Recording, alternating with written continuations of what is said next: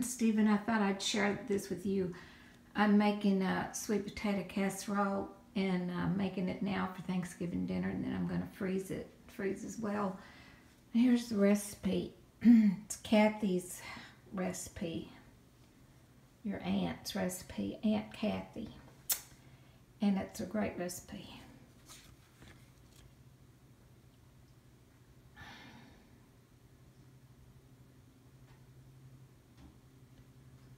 So I'm going to put it all together, and that's the topping, and this is the,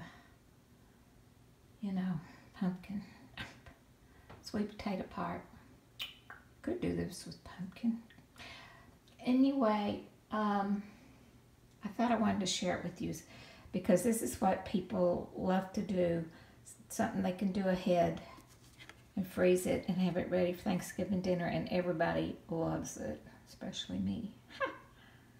So why don't you do it? Honor your Aunt Cathy, who's your fan.